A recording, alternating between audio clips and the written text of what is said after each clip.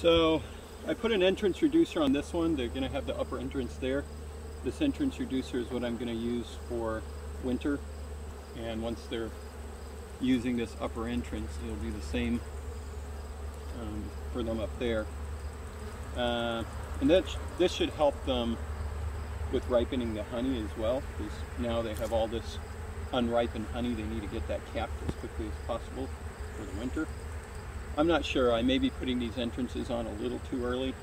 I want to give them an opportunity to propolis that down as well as they can.